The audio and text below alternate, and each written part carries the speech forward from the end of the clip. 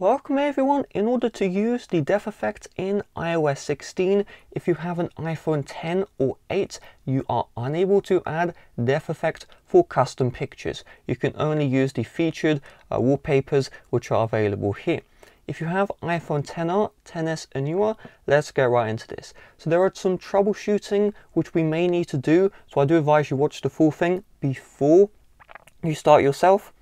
So on the lock screen, you're going to long press on the empty space. You're going to slide to the left until you see here the plus icon. You're going to tap on the plus. From here, you should see a photos icon. Tap on this one. And then you want to select the photo you would like to use. So I'm going to use this photo here because this is a good example of a photo which is not supported, okay? So I have a supported device. You saw the depth effect was working earlier, but the depth effect isn't working right now. If you tap on the triple dots here and I tap on the depth effect, it still isn't working. So to check whether or not your image is supported, you just need to get two fingers and slowly zoom out and then slowly zoom back in. And what you're going to notice is the depth effect is working now. What that means is your picture is too zoomed in. So let's take a look at the picture itself. So I'm going to go to my Photos app. The image I was trying to add is this one right here. What is wrong with this image? The problem is there is not enough background, okay? There is too much foreground, which is my face, and not enough background. This image, on the other hand, will 100% work. Look how much background there is here, and look how little foreground there is. Because the image is going to be zoomed in like this, you need to make sure that if you're having issues, there must be a larger background. It doesn't need to be insane, it doesn't need to be the Mona Lisa, but you just need a larger background compared to the foreground if your current image can't be zoomed out. Now, as we know what images are supported or not, let's go back to the lock screen.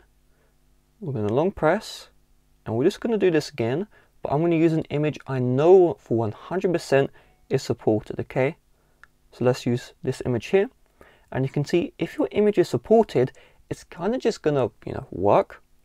Do keep in mind if your image is covering over where it says add widgets, if you tap on the plus and you add the widgets, you're going to see the depth effect is going to stop working. So you may need to tap on your widgets, tap on the minus here, and tap on the minus until you have normal widgets, and then the depth effect will work. So now from here we can zoom in or out. Keep in mind, if you zoom in too much, the depth effect will stop working. So we'll just go like this. If you ever want to turn off the depth effect manually, you can tap on the triple dots and you can turn it off and on. But if you're watching this video, I don't think you're going to be doing that. And then when you're good to go, tap on the add. You can add a wallpaper pair if you want both the lock screen and the home screen to be the same. If you tap on a customized home screen, you can now choose whether or not you want the original here. You can blur the original. You can select a photo from your photo gallery if you'd like to. Just tap on photos, select that photo. You can choose color. If you tap on it again, you can change the color. You can also use a gradient.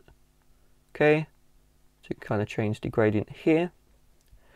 Do keep in mind you cannot select Apple's default wallpapers for whatever reason. So if you like an Apple default wallpaper, you will need to import it to your photos library and then tap on photos and select it there. And then when you're ready to go, just tap on done. And there we go. So we now have everything fully working, no more issues. The depth effect is on our device. With that being said, thanks for watching. See you guys later. Bye bye.